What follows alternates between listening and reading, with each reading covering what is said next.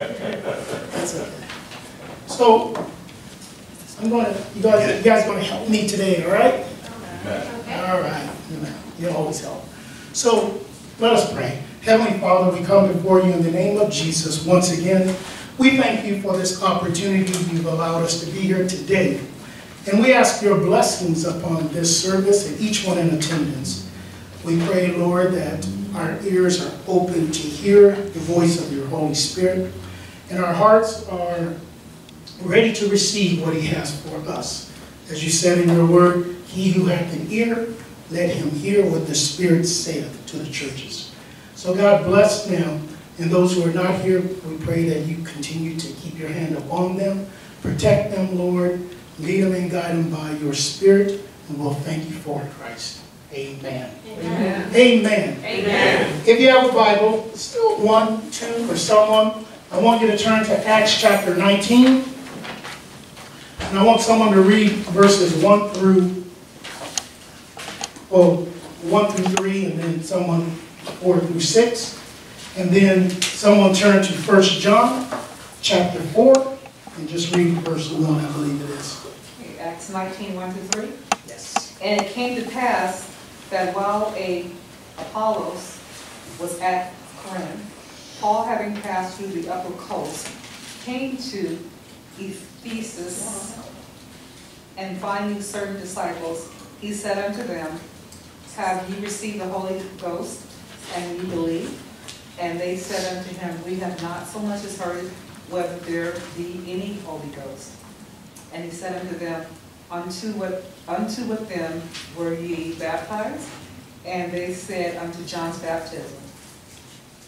All right. If someone would read verse 4 through 6. Then said Paul, John verily baptized with the baptism of repentance, saying unto the people that they should believe on him which should come after him, that is, on Christ Jesus. When they heard this, they were baptized in the name of the Lord Jesus. And when Paul had laid his hands upon them, the Holy Ghost came on them, and they spake with tongues and prophesied. And someone, 1 John chapter 4, can you pass that? Beloved, believe not every spirit, but try the spirit whether they are of God, because every false prophet are gone out into the world. Many false prophets. Amen. So I would like to speak to you today using these passages of scriptures as well as others. And I want to speak to you about the devil's best kept secret. Amen. The devil's best kept secret. In Acts chapter 19, well, first before we even go to Acts chapter 19. So, Pastor read 1 John chapter 4, verse 1. And in 1 John chapter 4, verse 1, the writer John, the beloved disciple, same writer of the Gospel of Jesus according to John, he writes there, and he also gives us a discourse on love as well, following in verse 7 or so. But first, he says, try the Spirit. Mm-hmm. Isn't that an interesting way to start off a chapter? Mm-hmm. Try the Spirit. Mm-hmm. Because John realized, as well as many of the other disciples who followed Jesus when he was physically here on his first advent, as we shared, how that there are a lot of spirits. Mm-hmm. A lot of different spirits, and the Bible tells us about these different spirits. So we're as Christians, we're not to be naive or ignorant that there are many different spirits that, as the Bible shares there in 1 John chapter 4, and these spirits are anti-Christ. They're anti-Jesus. Yes. They're anti-righteousness. They're anti-holiness. They're anti-God. It's not just when you hear anti-Christ, it's not just this individual man anti-Christ, but John said, and these spirits are anti-Christ. They're anti-Jesus. They represent everything outside of Jesus. So John says, try these spirits. And basically he's saying, they're around you. They're operating in the world that you're living in. So try them. Don't just believe them. Yes. Test them. Put them to the test. Come on. Do they confess that Jesus came in the flesh? He went on to say. So he lets us know that there are many different spirits, and the Bible tells us there's a spirit of deception, spirit of lying. The Bible says, Paul wrote to Timothy, how that there's a spirit of fear. And all these different spirits, and I'll get to this in a little bit, in Romans chapter 8, he says God has given us the spirit of bondage. Yes. So we have all these different spirits, right? But he says, try the spirits, whether they be of God. So I just wanted to bring that out to you. And now we're going to go to Acts chapter 19. And if you like, I'm going to get to this in a bit. Romans chapter 8, you can open your Bibles, put a place mark or whatever. That's where we're going to be talking about, or we're going to be in that chapter. So in Acts chapter 19, Acts chapter 19 is the prelude to the book of Ephesians. So we have the book of Ephesians, and Acts chapter 19 introduces us to Ephesians and why the Apostle Paul was writing and saying a lot of things that he said in the book of Ephesians. So we'll get to a little bit of that here. So in Acts chapter 19, the Bible tells us, and I'll just kind of summarize it in the narrative here, that Apollos was there in Ephesus. Now Ephesus is a port city, a port city that what's in now today we know it as Turkey. It was called Asia Minor back then.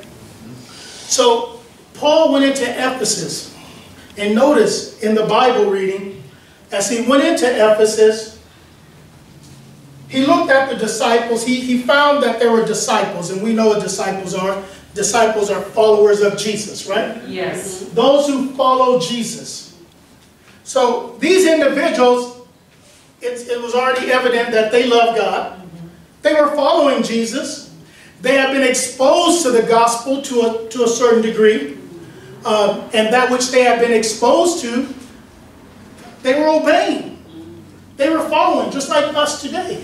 We have church, we have Sunday school, we have Bible study, we have fellowship, so that we can broaden our exposure to the Bible. Amen. Because we can only live what we've been exposed to. Come on now. Right? Amen. Yeah. We can only live and obey that which has been revealed to us. All right. So Paul goes into Ephesus, and he finds these certain disciples, the Bible says. And he finds these disciples, and he noticed that something is missing. Something critical is missing that they're going to need in their lives for the environment that they live in, for the atmosphere that they're exposed to every day. So Paul asked the question as was read. He said, have you received the Holy Ghost, the Holy Spirit? I'll interchange those two words. Have you received the Holy Spirit, the Spirit of God, the Holy Spirit, the Spirit of Christ?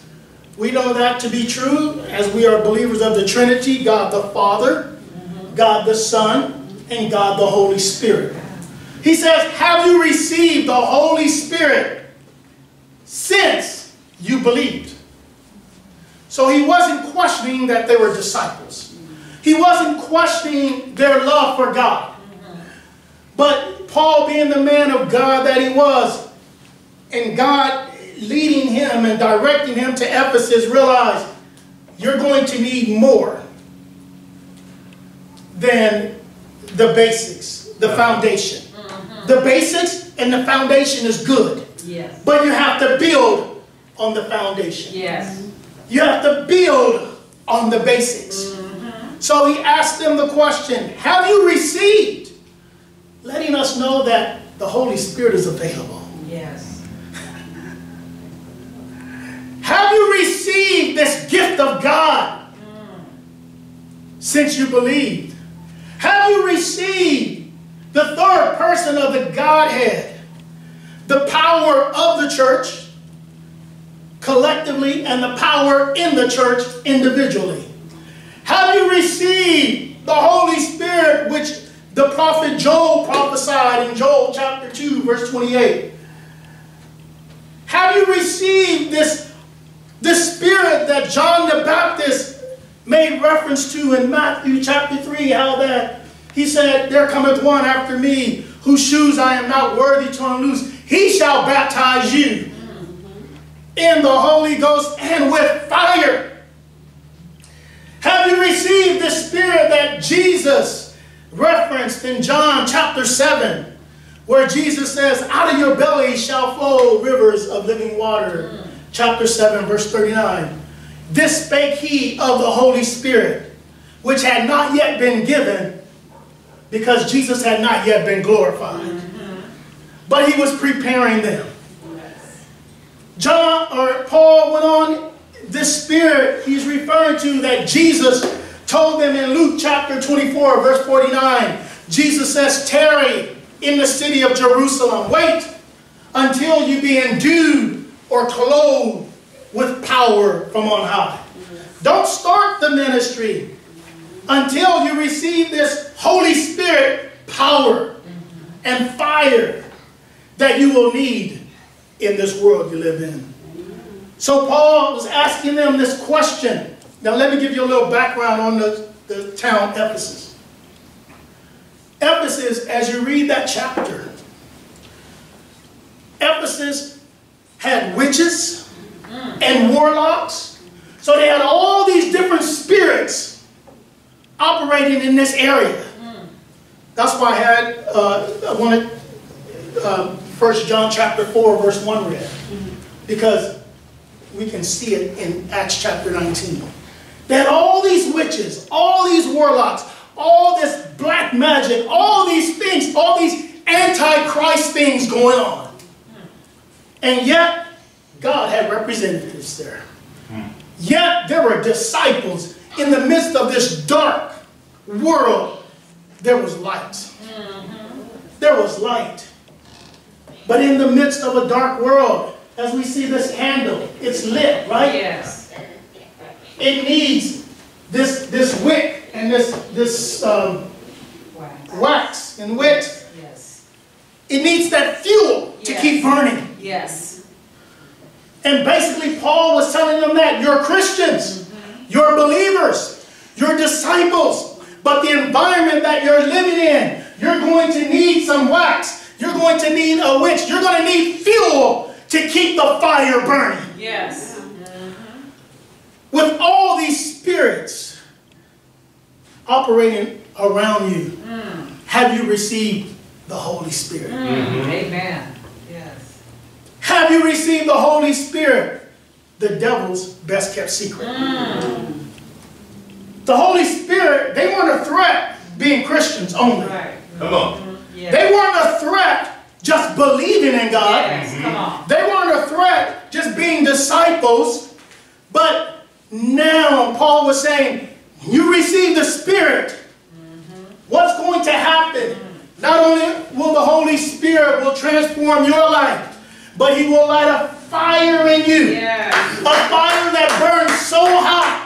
A fire to where that it can be extinguished by the spirits of this world. It not only will it not be able to be extinguished, but this fire will influence others. Yes. This fire will burn out chaff, burn out sin. Yes. But this fire will also create an excitement. Yes. It will create a joy in the hearts of others. Let me give you an example. If there was a fire on the next street over, we don't see anyone outside. If there was a fire, you know how many people will run out of their house? They have to put up yellow tape to keep people away from the fire. You would think it's a fire, don't go near the fire. Right. But they have to put up yellow caution tape to say stay away from the fire. Because fire attracts. Yes. Right? Yes. So Paul is saying to them, with this fire of God, the Holy Spirit, you're going to attract people, not just to yourselves, you're going to attract people to the Jesus that's in you. And the devil said in so many words, this is my secret. They can stand Ephesus. They can be disciples, but I don't want them to influence those witches. I don't want them to influence those warlocks. And let me just fast forward, then I'll get to some other meat. Fast forward in the book of Acts chapter 19. They received, as was read, they were baptized in the Holy Spirit, in the Holy Ghost. And what happened? Revival happened. To make a long story short, those witches and those warlocks, they came to Jesus. They started throwing all their sorcery books. They had a huge bonfire. Why? Because the Holy Spirit was greater than the spirit they were operating, and the spirit that was influencing them. It was a greater spirit, the Holy Spirit. So the Holy Spirit was the devil's best kept secret. Then and today. And today, for the believer, the devil knows that when a Christian is endued, clothed, or put on that power from on high, he knows that now that Christian, that believer, becomes a threat to his kingdom. He becomes a threat to his kingdom in influencing men and women. But not only that, when the Holy Spirit is moving and operating within our lives, there comes a certain power, there comes a certain energy, there comes a certain confidence in God. What is that confidence? Now we're going to get in Romans chapter 8. That confidence where he says in Romans chapter 8, verse 31, he says, if God be for us, who can be against us? I was telling the brothers at our devotion, I love Romans chapter 8. It's considered the victory chapter because, and I'll walk you through the chapter a little bit as I can remember. He says in Romans chapter 8 verse 1, now this is the Spirit operating in the individual. He says now in verse 1, now there is no condemnation to them who are in Christ. So as a Christian, as a believer, I don't have to walk around in condemnation. I don't have to walk around in guilt. The devil will tell you, you're guilty, you're condemned, God doesn't love you, God doesn't care about you. Wait a minute, there's a greater spirit in me that says, he bears witness with my spirit. Romans chapter 8. The Holy Spirit bears witness with my spirit that we are the children of God, that he loves us, that he cares about us. Now therefore there's no condemnation to them who are in God. It's the Holy Spirit who does that. Amen. When I'm tired, when my body feels like it can't go any further, the Holy Spirit, Jesus said in John chapter 14, verse 26, Jesus said, the Comforter. So the Holy Spirit, and Paul knew this, the Holy Spirit is the Comforter. See, those people in Ephesus, they were going to go through trials just like you and I. They were going to go through battles. They battled depression. They battled anxiety. They battled fears. And Paul knew that if you have the Spirit, he will comfort you. Jesus said he is the Comforter. He said when the Comforter, which is the Holy Ghost, he shall teach you all things, and he'll bring to your remembrance whatsoever I have said. So when your vision seems cloudy, when the problems and the situations and the circumstances seems overwhelming, we have that Holy Spirit, the Holy Spirit, the Holy Ghost who brings to our remembrance. There's no weapon formed against me. It's the Holy Spirit who brings the Word of God to our remembrance. And all of a sudden, a peace that passes all understanding. The problem's still there. The circumstance hasn't gone away. But you know, Romans chapter 8, verse 28, we know all things will work together for the good to them who love God and them who are called according to his purpose. The devil doesn't want us to know that. The devil wants to keep that a secret. The devil just wants you to come to church. The devil just wants you to give yourself a little bit to God. The devil wants you just to volunteer a little bit. He doesn't want the Holy Spirit, the Spirit of God burning in your heart and in your soul. He doesn't want that.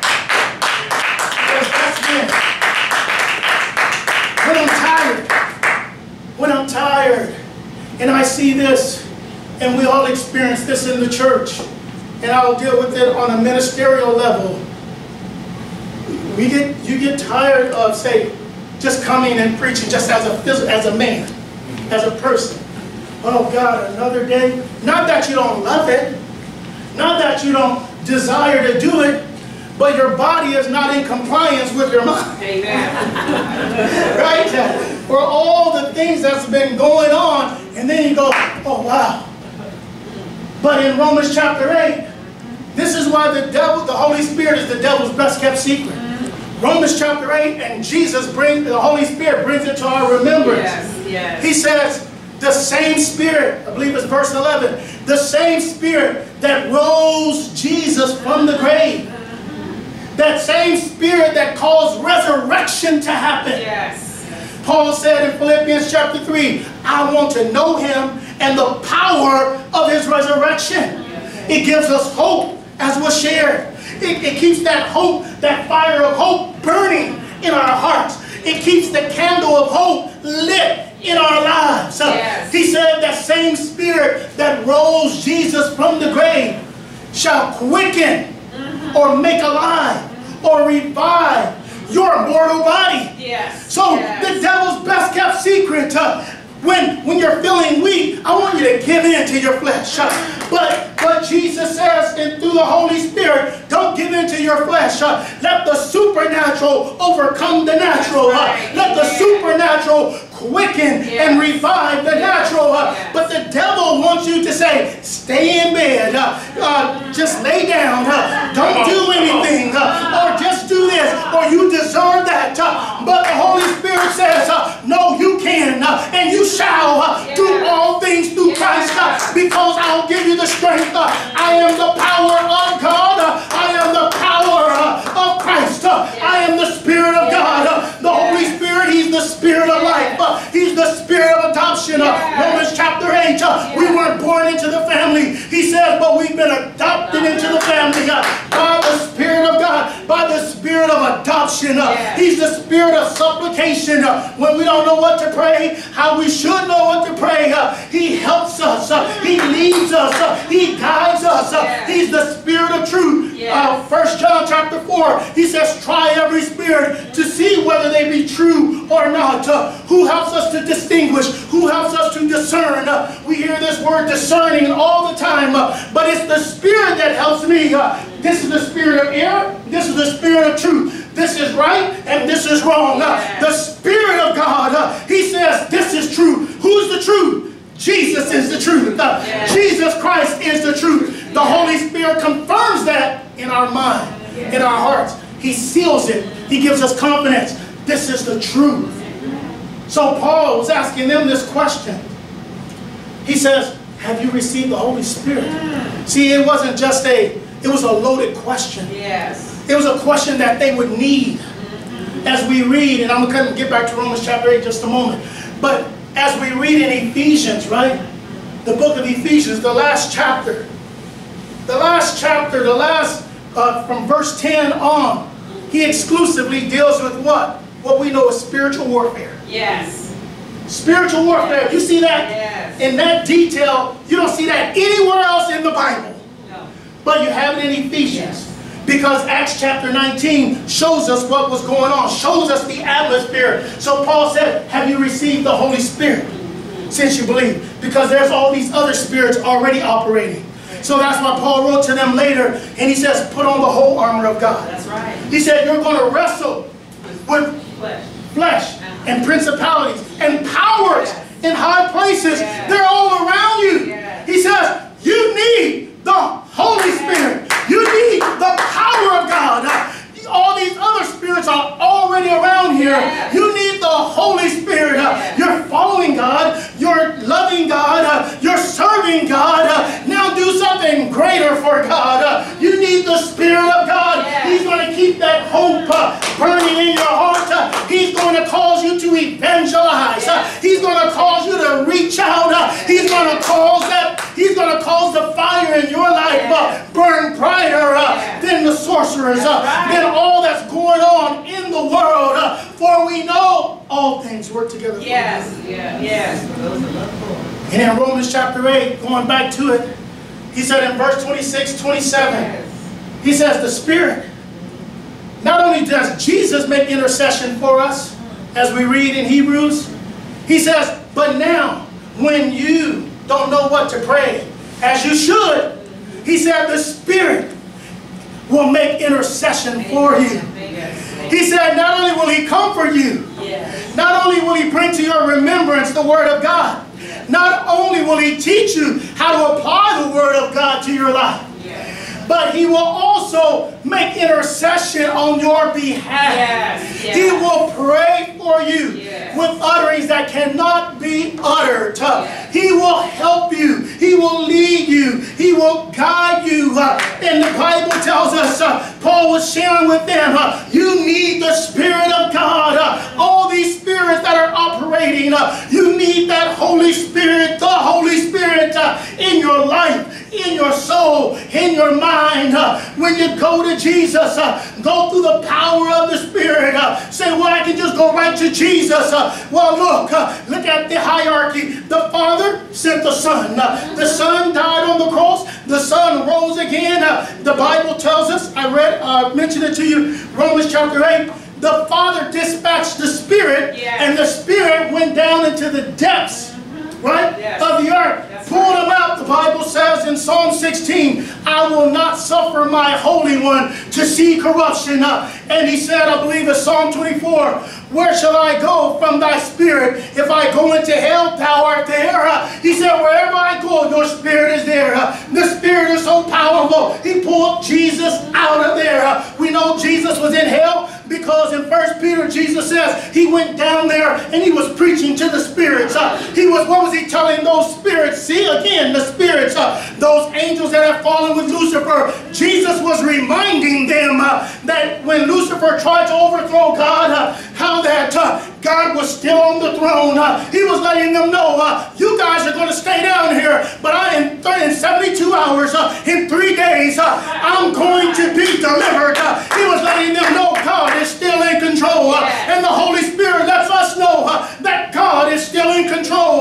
Not the situation, not the circumstance, not the problem. God is still in control. But the devil doesn't want you to know that.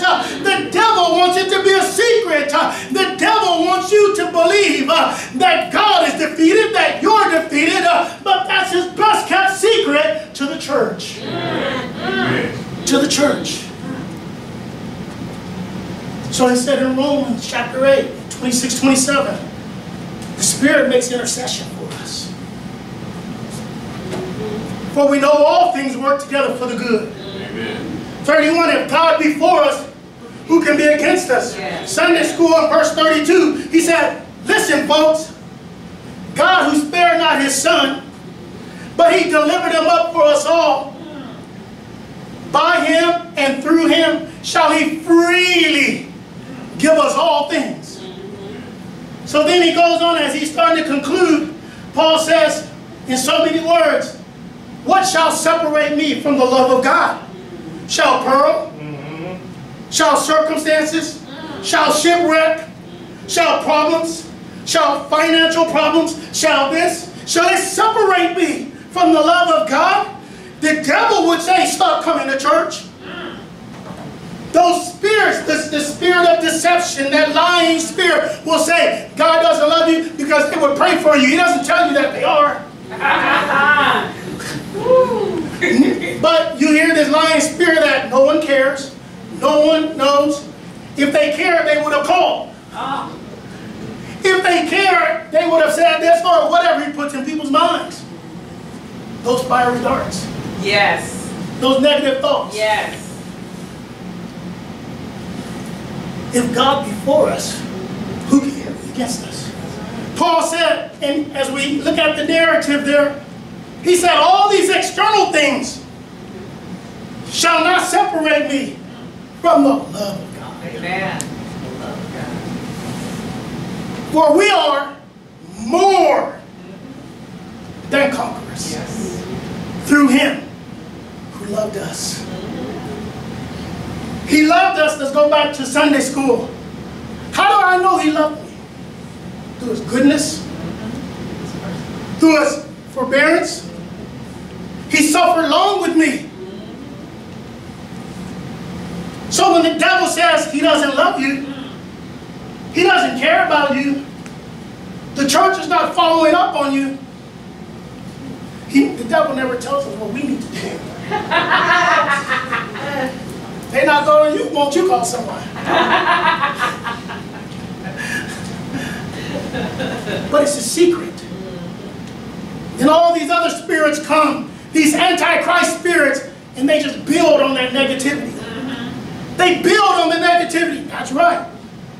And watch, when you go back to church and sit back there by yourself, nobody's going to talk to you. Because you came in, sat back there by yourself, because you're still listening to those other spirits.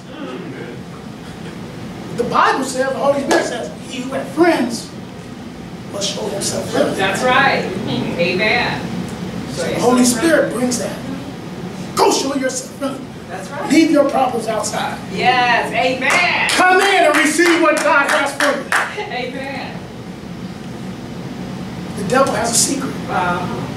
It's called the Holy Spirit. Yeah. The Holy Spirit enables us, equips us, empowers us to go, Pastor mentioned, this coming year. Let's do more. That's right. Do more for God. Immediately in the mind, well, what more can I do? I don't really know how much more I can do. Lean on the Spirit, He'll show you. That's right. Amen. Not on yourself. Amen. We've never done enough. I can't do enough. And even when I don't know what else to do, Holy Spirit, how can I contribute? What else within my capacity, within you enabling me, I want? Change your prayer. I want to contribute more. Open the door. Equip me. Yes. Enable me. Yes. Not just to come to church, not just to do what I'm doing. Help me to build on that. Yes. Yes. Yes, Lord. Help me to build greater impact Yes, Lord. for my Jesus. Yes, Lord. Yes, Lord. And help me to do it with all of my heart. Yes, Lord. I can do more. I believe in God. And as a result of believing in God, I believe in myself, what God is doing in me. Yes. Be confident. Right? Philippians 1. In this very thing, he who has started a good work will do what? Continue it. Continue it. That's right. Continue. Getting better. Good is good, right? Oftentimes, good robs us of the better.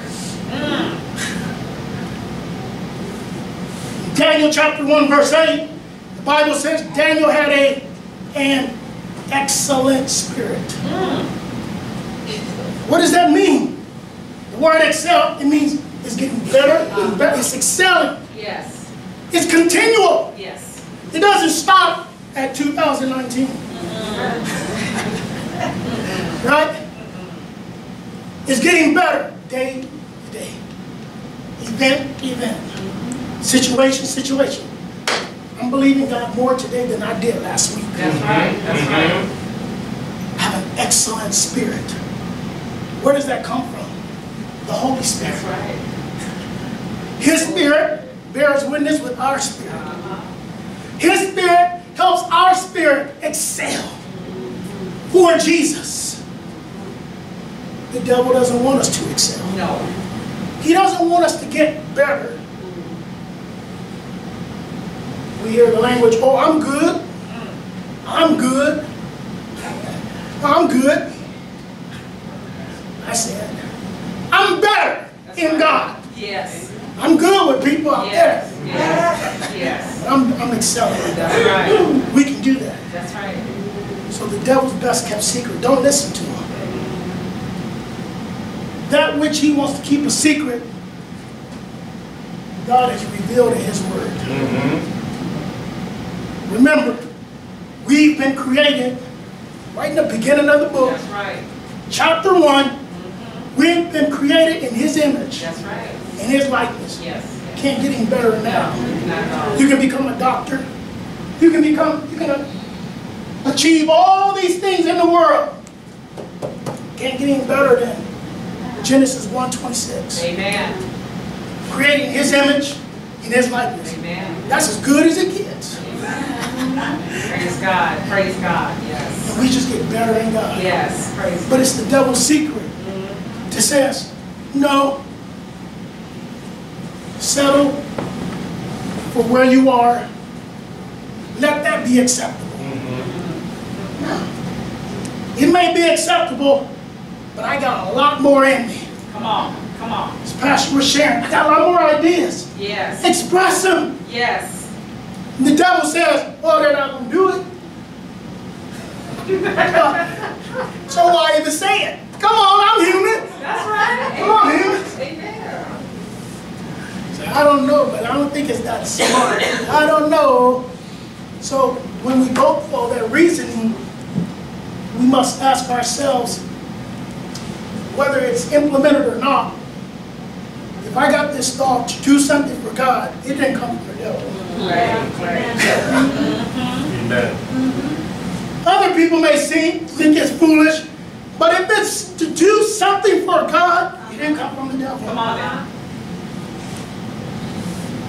I'm going to excel. I'm going to get better. That's right. But it's His secret. It's His secret to say, you don't got that much longer to go. This is where the rubber meets the road. I told people in school, your instructors are teaching, they had to go through it before they can teach you. Yes. They had to finish. Yes.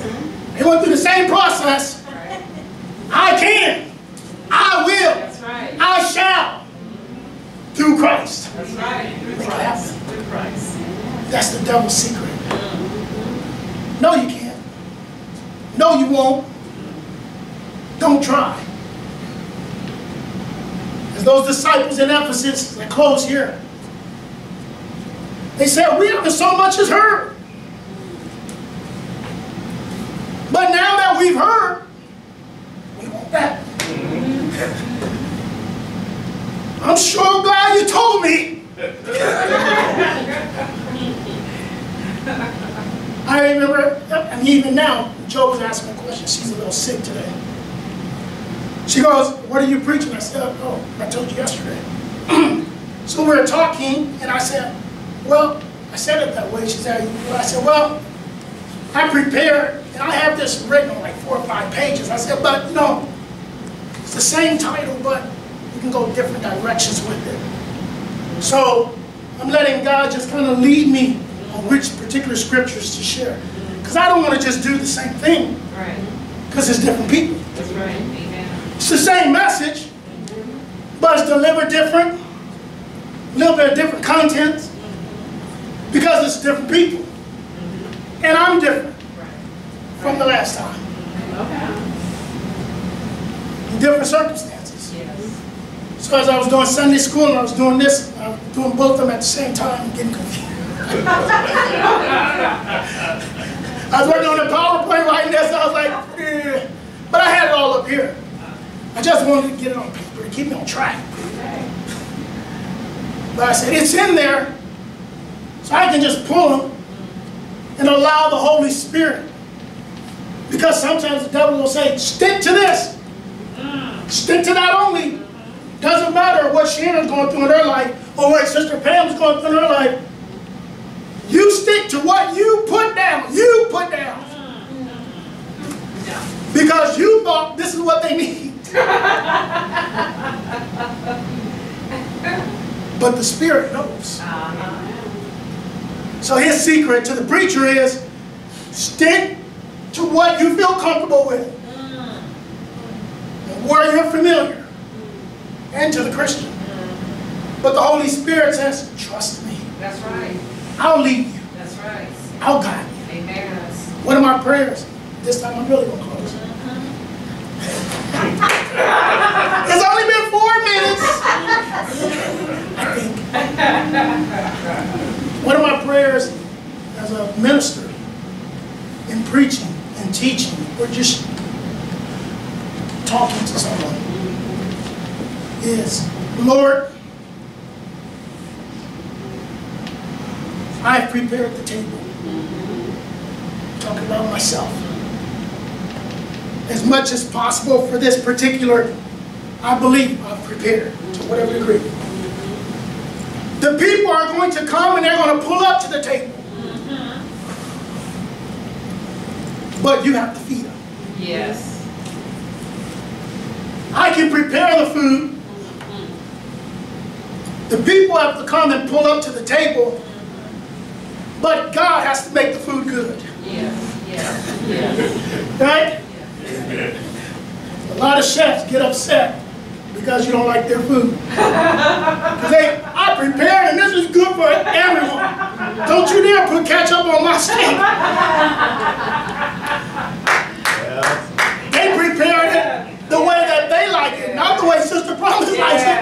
Yes. Come on now. So I can prepare the way I like it. Put it on there and you're like, need a little bit more seasoning salt on this. This is bland. But if I pray, God, you make it good. Or you know what she has need of. You know what she has. You know what he has need of. Yes. You make it food for his soul. Soul food. Yes. To where that he'll digest it. She'll digest it. They'll remember it. Yes. It'll build. It'll stick. Alright. And he doesn't. But the devil says, no, stick with your spirit.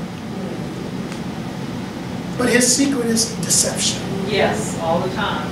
But we have the Holy Spirit, folks. I love the church. Yes.